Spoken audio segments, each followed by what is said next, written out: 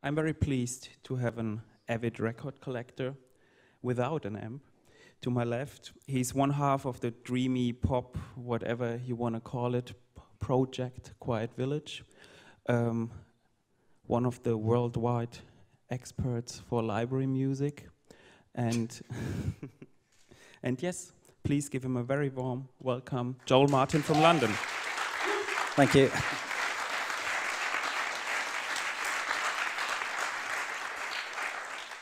So Joel, before we start to talk about what library music actually is and if it's played in libraries or wherever, tell us a little bit about your musical diet, like At the moment or growing up? Growing up.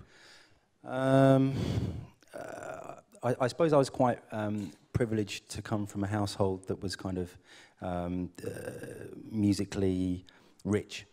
My parents, played a lot of music when we were driving in the car, and I was just exposed to just music constantly, really. We were always listening to the charts, so I heard, back in the 70s, there was such a great cross-section of pop music, reggae music, punk, electronic, and it was all kind of, presented to you every week. It wasn't like now where it was manufactured pop groups. It was just great music was a great pop song. So I was exposed to all these genres kind of without realizing it. But obviously quite early on, probably due again to my parents' taste, it affected the way that I listened to music. So I was very into harmony. I was really into the Beach Boys, and I was very into David Bowie and things like that, and Electric Light Orchestra, purely because that was what I was kind of played. But my mum told me that she took me to see the ABBA movie when I was probably like 2 years old, and I think she had to go and grab me from the aisle. I was like running and dancing and singing in the aisle. So music played a big part in my life from kind of day one, really. So did you go and watch the remake of the ABBA movie as well? Funny enough, no, but I wouldn't be quick to kind of say bad things about it. I was watching the Culture Show, and one of the critics that I particularly like, Mark Kermode, basically said he found it very difficult to criticise the film because it was just so saccharine and so schmaltzy and lovely, but it was absolutely difficult. You couldn't help but be swept up by it. But then again, I didn't go and see it, so yeah. A shame. Not my type of thing. And you weren't only listening to music, but also learning an instrument, right? Yeah, probably. I went to a private school, which in England, we had this discussion earlier. Public school and a private school is the same thing in England, and kind of once you get to a certain age, it's kind of pretty standard for your parents to be sent a letter saying, we feel that your child should learn a musical instrument. What would you like to learn? You got the piano, you got the guitar, the drums, whatever. Normally it's something like the violin. And so I chose the violin. I didn't particularly want to learn the violin, but it was kind of, the done thing, I suppose. And so I learned the violin for maybe 5 or 6 years, and I think I got up to grade 3. I forget how many grades there are, but I did pretty well. But I always remember that my violin teacher used to get very, very angry with me. I mean, very, very angry with me, because instead of reading music, I was quite lazy, so I didn't read the music. I used to follow the music by ear, and I would remember what she'd played before me, and I'd just copy it. And she could see that I wasn't reading the music, and she used to kind of, give me a clip round the ear. And I kind of didn't particularly like practicing. So once I, turned like 15, and you start going out with kind of friends and stuff, I kind of, the violin went down the toilet, as they say. I think I, sold it. So you don't play the violin today? No, I don't. We had a keyboard. We had like a family keyboard. That was also a trend during the 80s. And again, I would play along with records that I liked and just remember riffs and stuff. I can't play classically, but I could remember a riff and kind of reinterpret it quite quickly. So Yeah. And you mentioned going out. You grew up in London, right? So I was born in the centre of London. I don't know if it's the centre. Well, it's the centre, Hammersmith. But I was brought up in Kent up until kind of most of my life, and that's where I went to school. But I spent a lot of time, especially at weekends, in the West End of London. I was always going to museums and restaurants and kind of that type of thing, and concerts and stuff. So I was always in town. And when I got older, I spent all my time in town. Once I discovered record shops and clubs and things and clothes shops, and I didn't want to, I wanted to get as far away from the suburbs as I could. And yeah, what were the clubs you went to? I mean, would you say, or would you argue that it was very important to what you're doing now, like your club history? I think so, yeah. I mean, I think obviously because I was very into music from an early age, and I was someone who chose my own music, whether or not I was influenced by older friends at a younger age or because I heard it on the radio. I used to go and pick my own music, whereas most of my friends at school would, just listen to the latest chart music. Once I got to a certain age, which was probably about 13, I kind of got out of the realms of pop music and I discovered hip-hop, and that kind of became my obsession. And I heard all these fantastic records on, and I got into labels like Def Jam and things like that, which then kind of went totally overground, and by then I wasn't so interested. And through that, I discovered record shops, kind of legendary record shops in London, where I used to save up my pocket money every month. And, maybe once or twice a year, I'd go up to shops like Groove Records in London and, buy maybe 2 12-inches and an album. And other shops like Tower Records in London, which was a legendary shop because it used to have cutouts. And what are cutouts? Cutout. Well, we don't really have cutout culture anymore because it's become very collectible. But basically, shops like Virgin Megastore, which kind of, again, sadly doesn't exist anymore, and Tower Records, they, apart from selling brand new records, there was this abundance of old stock from American warehouses and English warehouses, sealed original records, which now go for a lot of money. So, you'd walk into the soul section, and you'd find, sealed copies of James Brown records. And if you looked a bit deeper and you knew a bit more, you'd find records by groups like the Wild Magnolias or Mandrill or people like that who, were the source of samples for hip-hop artists. And you'd walk up to the jazz section and you'd find these original records by people like Bob James. And, I was kind of learning about these people through my love of hip-hop and buying records like The Ultimate Breaks and Beats, which were a pure history lesson for me. I learned so much from those records.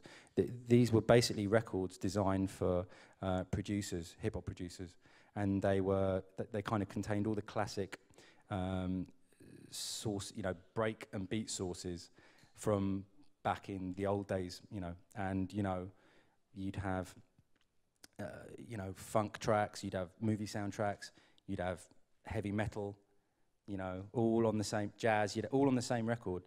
And I you kind of didn't really understand it at the beginning, and then you kind of got where it was coming from.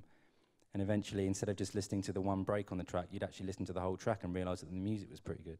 So that was a kind of big thing for me. And then I used to go out and I used to go to thrift stores or charity shops, as we call them in England, and look for any records that looked interesting. And it evolved into a real obsession. I mean, mean, evolved into, yeah. Maybe everyone in here would say he's obsessed with music, but like being a real record collector, maybe you can talk about this crazy world, Nick Hornby. Well, I mean, I suppose it's become a cliche now about being a record collector or a record crate digger, which I really don't like that word at all. Why? Well, generally there aren't crates.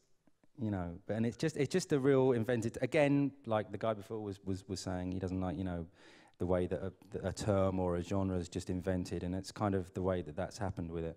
It's just a kind of term, a lazy way of saying someone that goes out and looks for records. It's just bastardized being into music, I think. And the reason why I'm such an obsessive record collector is first and foremost because I love music, and I find it very difficult to operate without having to go and discover new music on a daily basis. It's like the air that I breathe. It's, you know, unfortunate, I know, but I kind of crave looking for new, interesting music that I haven't heard before. Like I mentioned before, how can it be that a record collector like you doesn't have an amp at home? Because I spend more time looking for music than I do thinking about buying a hi-fi, and I get by on CDs, making CDs occasionally, being given CDs, buying CDs, listening to the radio, and I always dream of this one day when I'm going to have this amazing hi-fi in a warehouse space, and I'll finally be able to listen to all, I'll have all my records filed properly, because at the moment they're mostly in boxes, and I'll be able to enjoy it, in my twilight years, whatever. So you have a house full of records, but are waiting to play them. Kind of, yeah. It's quite sad, really.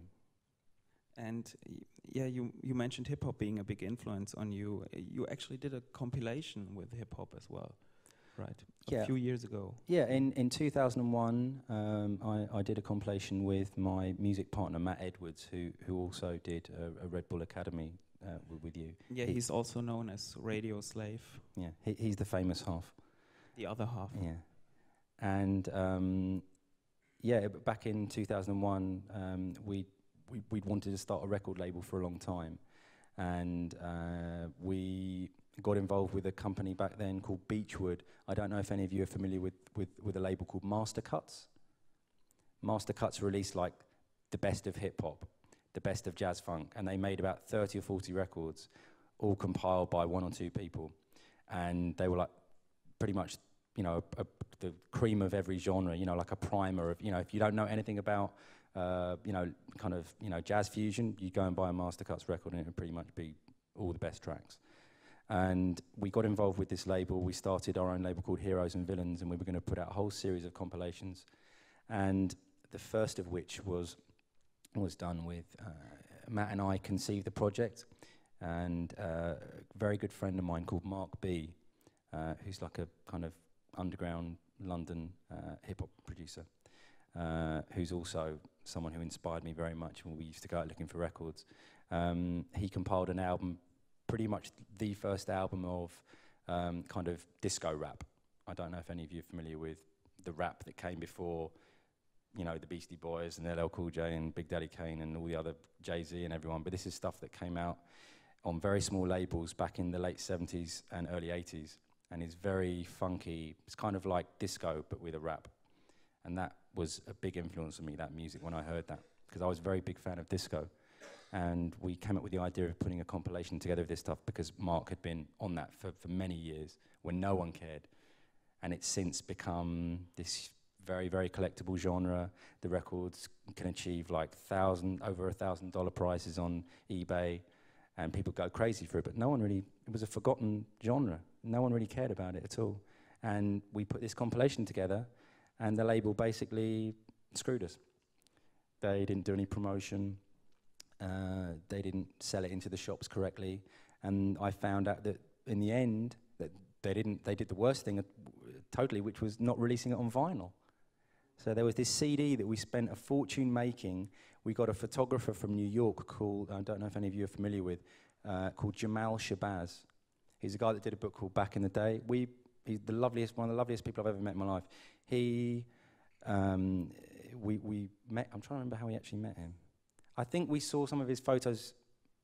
We read about an exhibition of his in New York. We read about him in a magazine. And we asked him if he'd be interested in doing the artwork for our album, because he was about to release this book. And he'd never done a show outside of America before. And we invited him to come and do a show at a gallery in London run by the magazine Dazed and Confused. He came over. It was fantastic. We had a great launch party. We had a CD that came out on the record, on the magazine. He had a show. We went to do another show with him in Hollywood.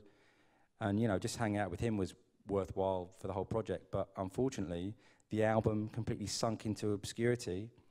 And, they ended up in like one of those cheap £3 CD stores in London, like a bulk load of them, like the last 1,000. And it was very expensive to make. And I think I have one copy of it. What a tragedy. Yeah. But maybe we can listen to one of the tracks from that compilation. Yeah.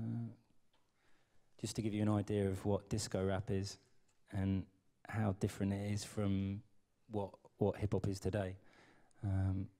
This is a track by one of the legends of hip hop, a guy that is meant to be the creator of the scratch, a guy called Grand Wizard Theodore, and the Fantastic Five, I think, or the Fabulous Five. I'm probably completely wrong. Anyway, the track's called Can I Get a Soul Clap, and it came out in 1980. Do you want to hear it? Yeah! I said... Disco rap. Yes. And what came after? It's changed a lot, right? It changed a bit, yeah. So, and what came afterwards for you? I mean, there's still quite a long way to go to Quiet Village. Yeah, and kind of lots of stuff in between, really. That's quite a deep question. What happened in between? Well, that album, that was, I suppose, the first time that Matt and I ever worked together.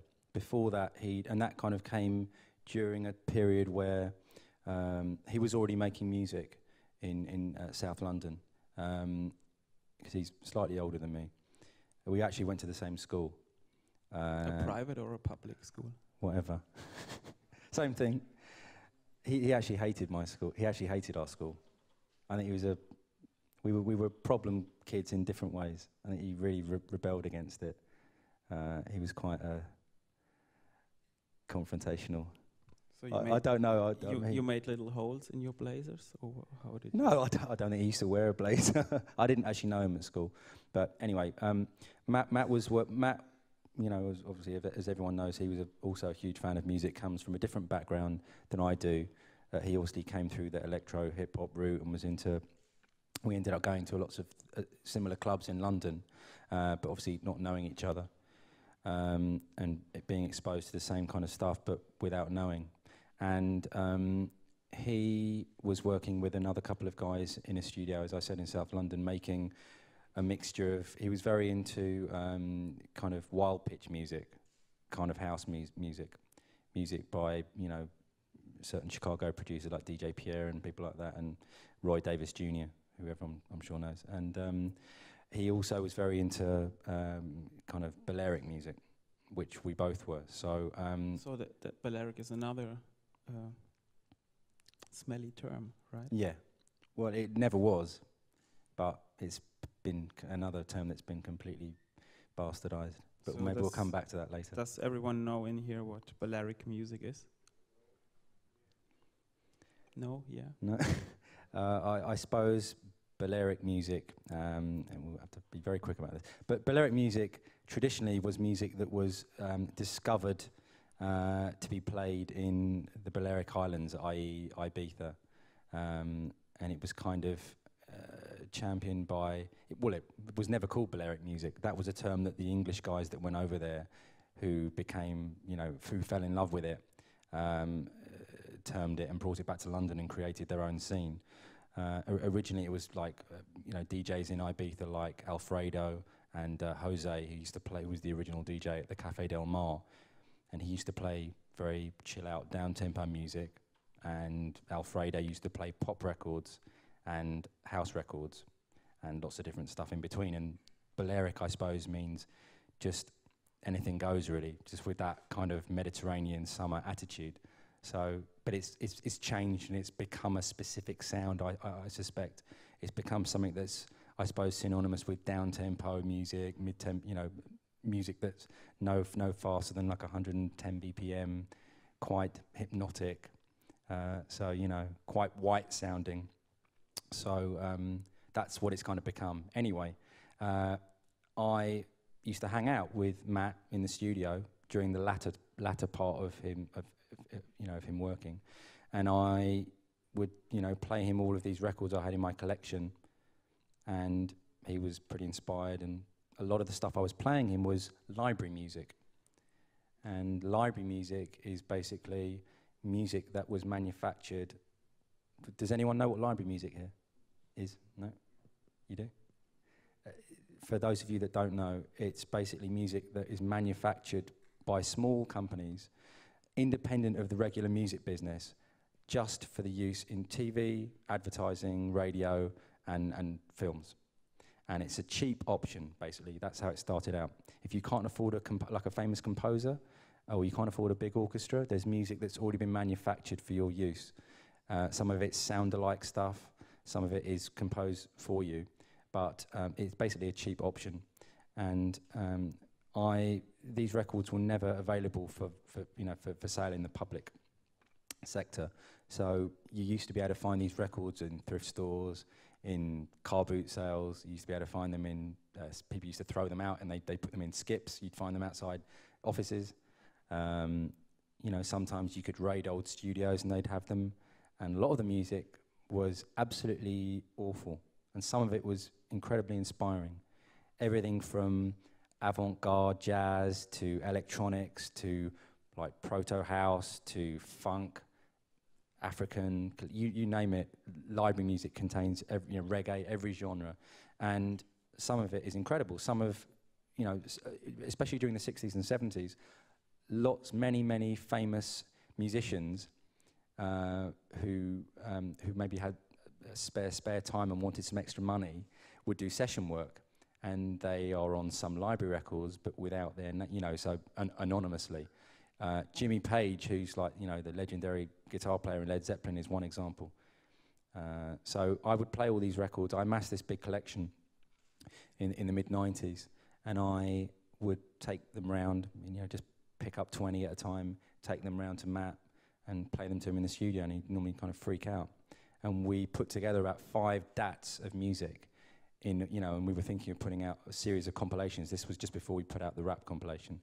And in the end, we didn't do anything with it, but it was kind of the beginning of of us starting to think about, what we were into and ideas and label ideas. And I suppose it was the genesis of what became Quiet Village. So before we hear what became Quiet Village, maybe you can play us one of those horrible library tunes. Okay, no, I'm trying to think. There are so many interesting ones. Okay. What can I play you?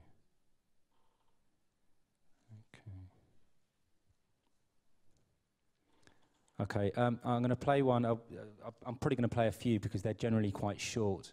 But just to show you how advanced and twisted some of these records can be, this is a pretty good example. This is on a label from the early 70s called Peer International, and they're pretty hard to find. And the album is called Reggae for Real, but there's no reggae on it at all, as you'll hear. Well, there are a couple of reggae tracks, but the track I'm going to play you, why it ended up on this record, I have no idea. I think it might have been sampled as well, so if there are any spotters out there, you might be able to tell me.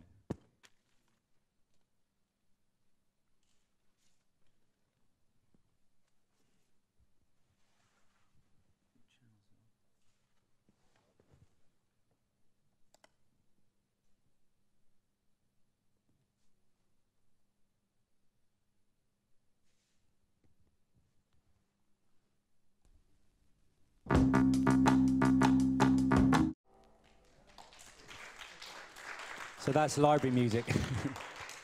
So have you ever seen something on TV that actually used that piece? Unfortunately, no, but I'm sure there's probably, in England we used to have these programs, schools programs, and you'd normally get, taken into your local, into the gym in your school, and the one TV in the school would be wheeled out, and, you'd sit and wait for this program to come on, generally, about nature or wildlife or something like that. And this kind of music, not always as severe as that, would normally be kind of, preceding it. So maybe I can play another example. Of course.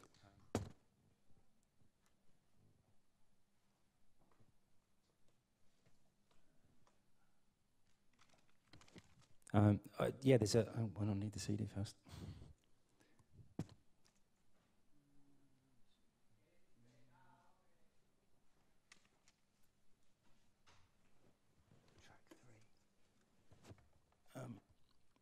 So, some of you might be familiar with a producer called JD, like a prolific hip-hop producer. If I'm correct, track 3 on this should be one of his best, which is called Fuck the Police. And I'm going to play you some of this, and then I'm going to play you what he sampled, which is a library record. The views expressed on this record. Now we're going to play you what was the hook for that record, which is by a French library composer called Roger, that came out on an album from like 19... Is that funny? Roger.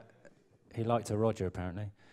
And this is probably from about 1973, and it came out on an English library label called Chapel, and they had a deal with a French company, and I think they licensed some music, and Roger was one of the key composers. He did a lot of electronic music, and this is probably one of his finest. And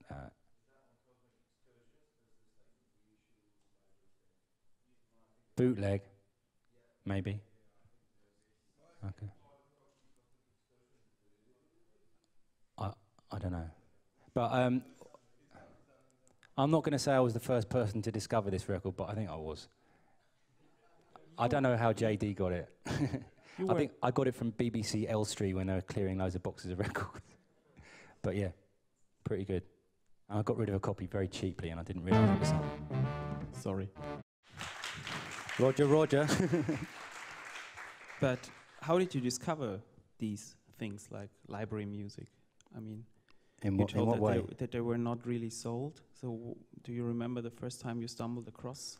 Yeah, what happened during the one of the things that became quite a funny pursuit during the mid-1990s, which was a bit of a funny period for music, especially in kind of England.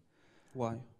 Well, you know, you'd had all this great house music that came out of the late 80s and early 90s, which then became very watered down, and then kind of, you know, suddenly, you know, if I was always someone that was looking for something a lot more underground, and then certain DJs that I was into at the time, like Andy Weatherall, were playing, just going completely the other way and going against the grain and playing techno, and it shocked a lot of people and it freaked people out. So we used to go out to clubs like Sabersonic and listen to him playing this stuff.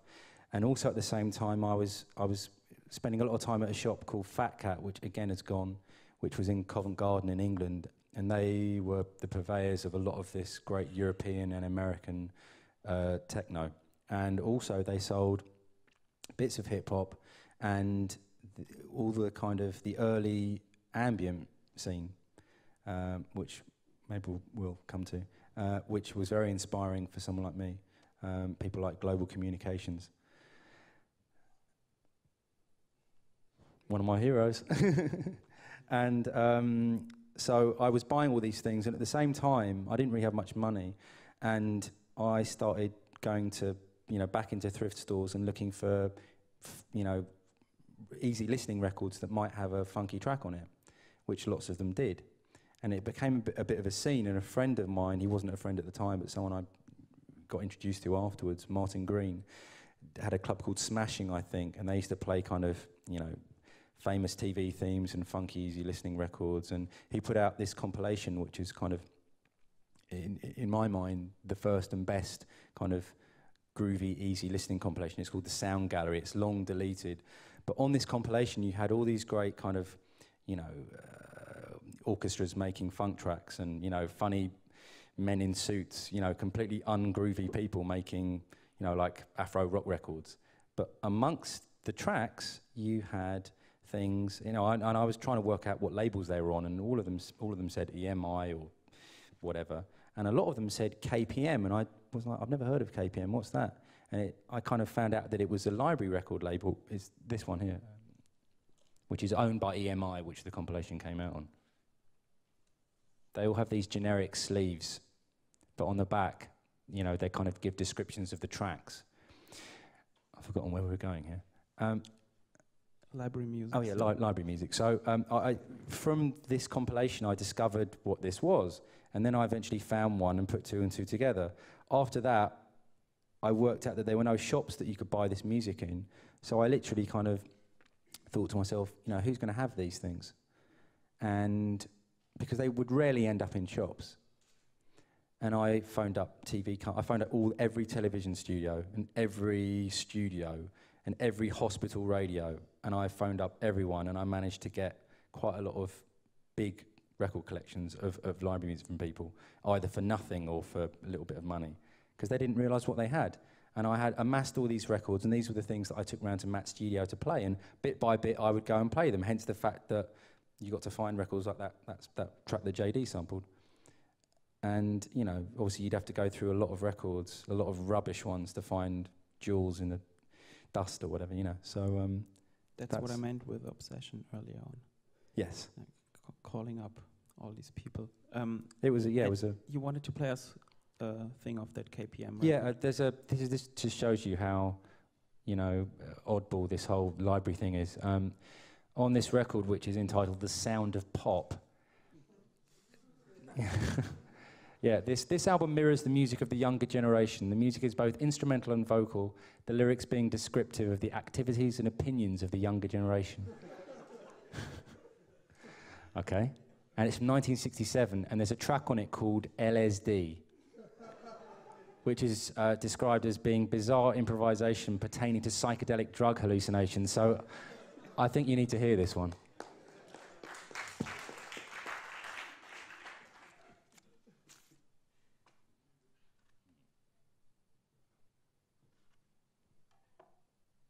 I hope it's not a bad trip for anyone. This, weirdly enough, ended up on an episode of the original Spider-Man cartoon, the late '60s animation one. So yeah, it just shows you where this music ended up. And yeah, as I was saying, this stuff would have been literally composed and performed by really old-fashioned, staid English guys, probably wearing shirts and ties. You know, and they would have been told what they were performing, and, you know, they wouldn't have had a clue about it, and they would have just done whatever they thought, you know. But LSD is just such an odd record to end up. But yeah, most libraries did tracks like this, but this is most definitely one of the oddest. Anyway, here we go.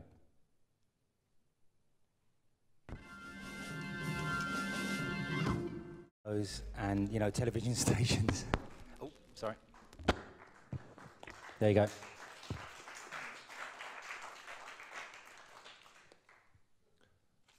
So like, how did I'm just curious, like, how did the copyright around this work?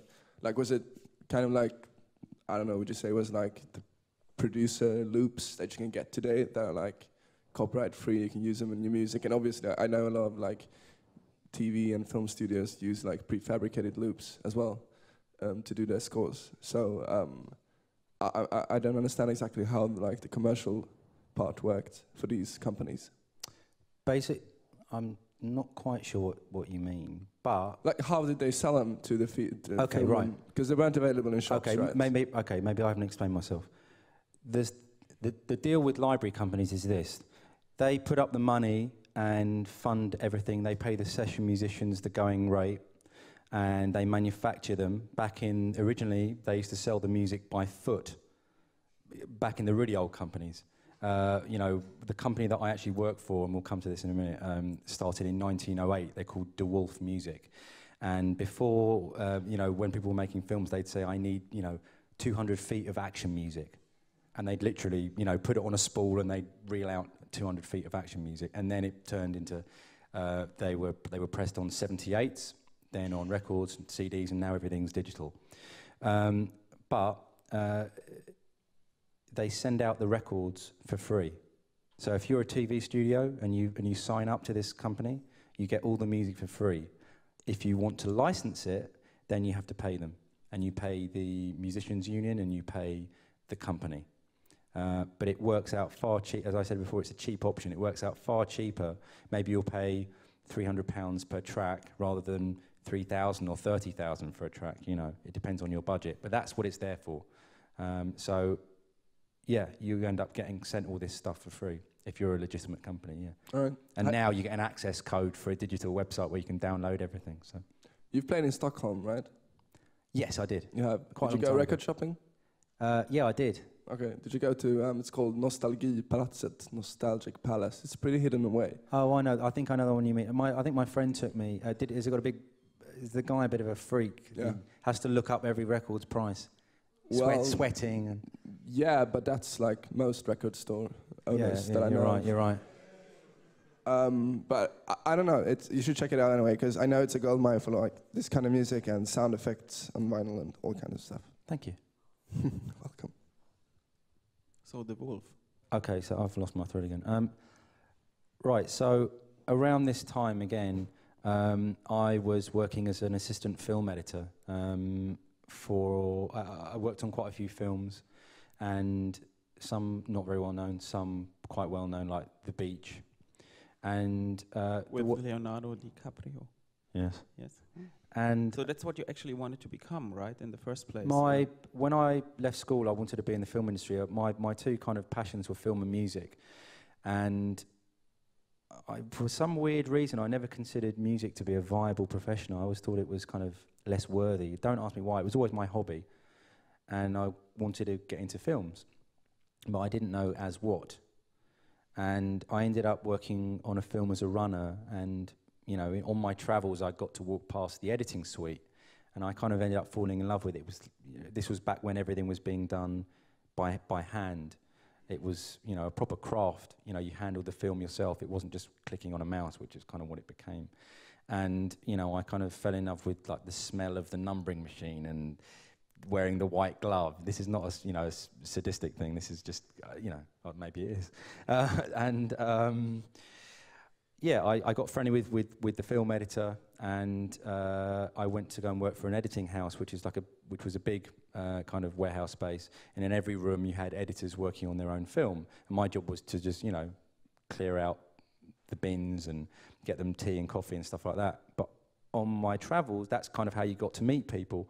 And after about 6 months, I ended up getting offered a job with an editor, which wasn't the best experience because I had a clash of personalities with, I was the second assistant, and the first assistant kind of didn't really get on with me. But that's another story. But how can someone not get on with you? I think she had personal problems. Anyway, but I went to work on this film, and then I kind of ended up getting a few more jobs after that. But it's very, very difficult to get work. So many people looking for the same jobs, and then when everything went online, you needed less people because you had a computer. You didn't need a first assistant, second assistant, understudy. So everything changed, and I, at this stage, because I left school in 1993, and we weren't part of the computer generation, and we just kind of missed it. And I hated computers in a big way, and I felt very upset that it all changed. And if I maybe would have been slightly more mature at the age I was, which was 18 or whatever,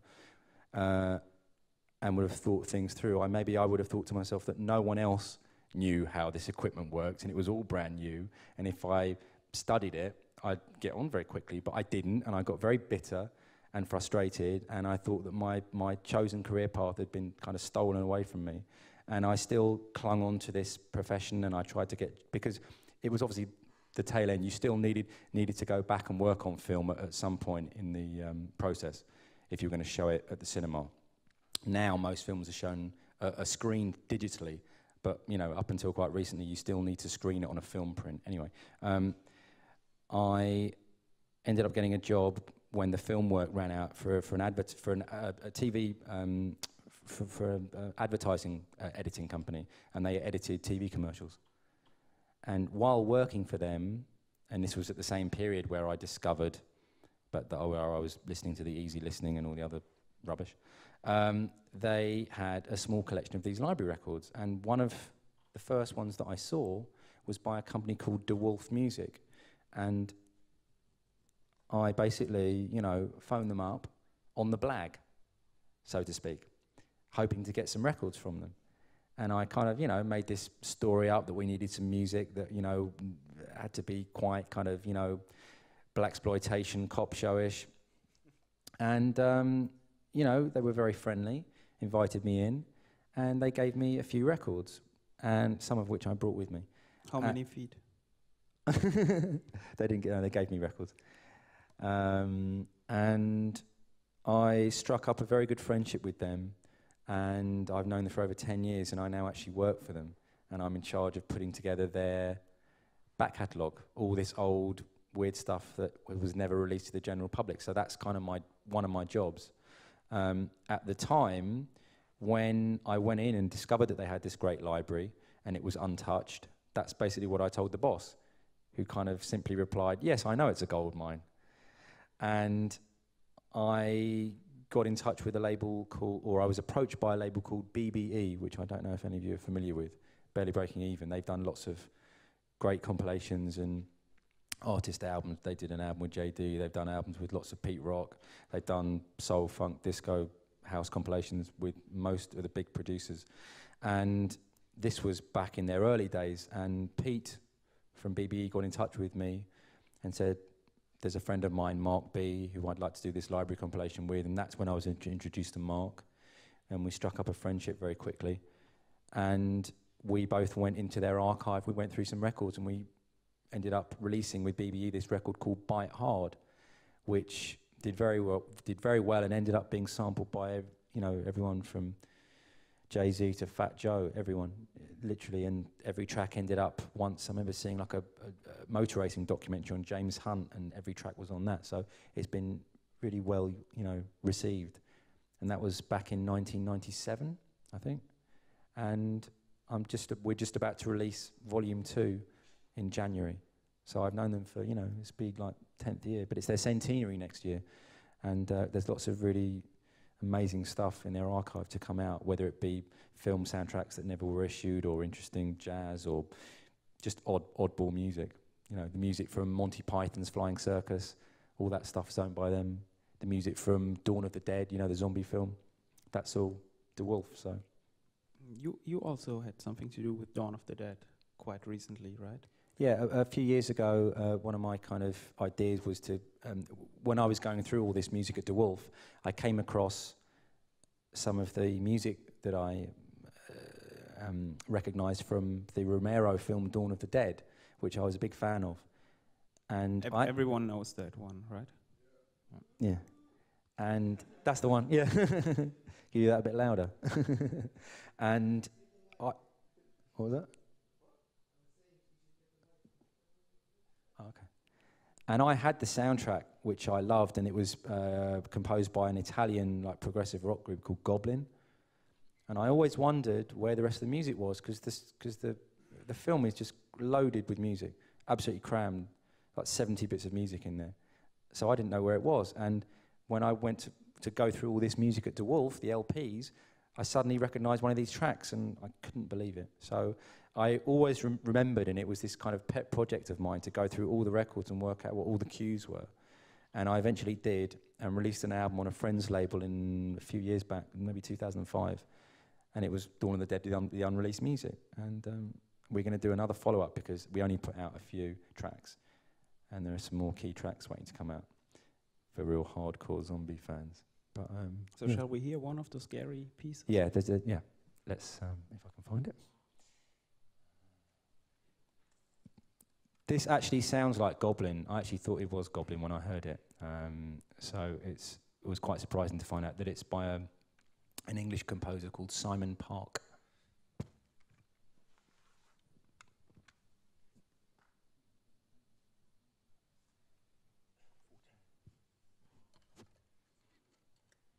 It's called Motives 1. There is a Motives 2. They're both quite similar.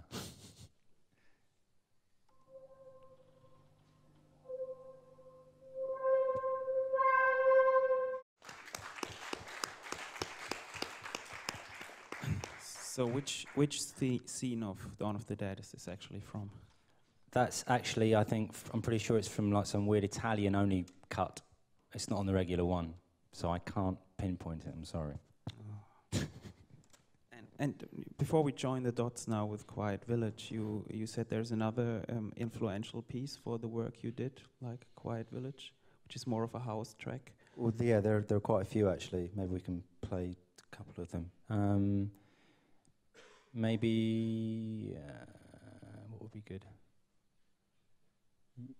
You're part Okay. of Quiet Village, not me. Okay. Yeah, let's play a track. I'm wondering what order we should do this in. Okay. Yeah, why not? Okay. So yeah, Matt and I were both big fans of the kind of New York, New Jersey house sound from the late 80s and early 90s. In particular, a small label called New Groove, and there were some truly incredible and talented producers on that label. People like Joey Beltram and Reggie and Ronald Burrell,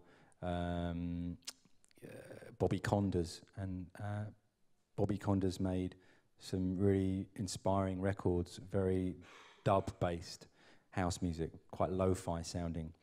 And he worked with a keyboard player called Peter Dow, who's incredibly talented. And these people are kind of ancient history. They kind of, I'm not really sure if they make music. Well, Bobby Condors went on to have a very successful label, putting out dancehall or ragga. Yeah, he's running a label called Massive B. You've interviewed him, yeah? Yeah, a few years ago, and he's making, I don't know if you call that bashment or dancehall or whatever. Yeah, he's basically making reggae and doing quite well, and has like a Sunday radio show on Hot 97 in New York, I believe. Okay, yeah.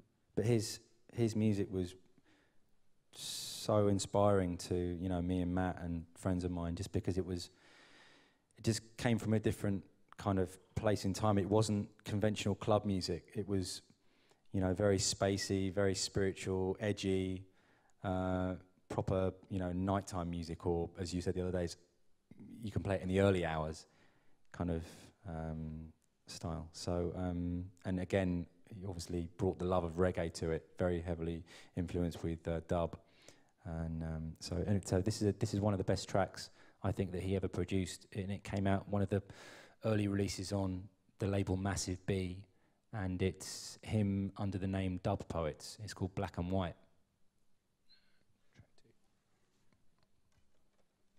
Probably from 1991 or 92, early 92. Went to an old black school with an old black... It goes on for about another 10 minutes, but we want to cram in as much as we can, but yeah.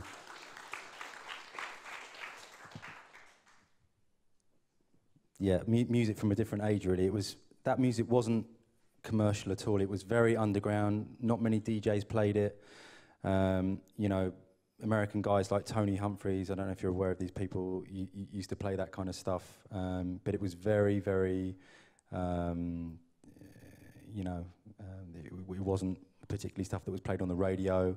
There were small little labels that released these types of ambient house records, and they were, it was a special time for that kind of music. And yeah. So was there a place in London where you could actually hear this? Not really, no. Not at all. Maybe at the Ministry sometimes. I was too young to get in. Over 21s only. It was 21, yeah, right. And you said this is pretty influential for Quiet Village. So yeah, very much. Maybe we should play something by Quiet Village in a second. But before, you could maybe talk about how it appeared first. It was on a label called Whatever We Want, also from New York. Yeah. Well, what happened was Matt and I. Matt was making music as radio slave with a guy, with another guy, and they kind of ended their relationship. They ended their music making relationship for whatever reason, and I had never considered making music with Matt. I'd tinkered about with producing with one or two other people, and it had been fun in parts, but if you don't particularly, it can be quite stressful in a studio and working in a small space with someone. You need to be of a certain temperament. So I kind of felt that I needed to work with someone who, it was quite an easy, mellow experience. And I suppose I didn't really want to bother Matt. He was, kind of working quite a lot and getting a good name for himself. And I suppose I was more of a you know, a kind of music fan, really. And eventually, through wanting to do these compilations, we started this little label called Consume Music, and we put out a few. We literally just made a few CDs, mix CDs, to give to friends. And out of that, one day we were sitting in the studio, and I'd come across a few records that I thought might be fun to sample. And he had some free time in the studio, and we decided to, you know, try and work together. And it was a really pleasurable experience. And we kind of continued. And the first record that we did, we took to a friend of ours in New York who just started a record label called Whatever We Want Records, which was primarily an output for DJ Harvey's project called Map of Africa. I don't know if any of you know who DJ Harvey is, probably. And I played it to my friend with no intention of him, you know, saying that, you know, of him putting the record out. And after about 5 seconds, he said, "I'm going to release this record." And I kind of said, "No, you're joking. You don't have to say that." "No, I'm putting this record out. What else have you got?" So, you know, we were pretty touched. And we ended up releasing 3 records with him on the label. There's like this, he had this idea of a trilogy. And the first record that we did was, had a track on it called Pillow Talk. And maybe we should play that. Yep. Yep. Oh. He knows.